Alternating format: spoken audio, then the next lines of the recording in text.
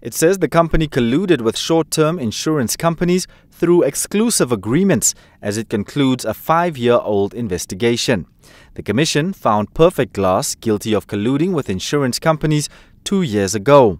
Perfect Glass settled the fine of $170,000 and agreed not to enter into exclusive supply agreements. The NaCC's fine against Greggs Motors has been published in the Government Gazette of the 9th of this month and submitted to the High Court, which made it an order.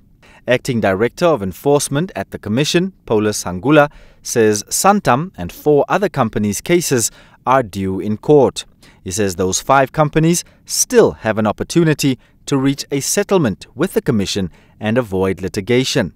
The companies are accused of entering into exclusive supply and dealing agreements, so doing restricting market access for competitors.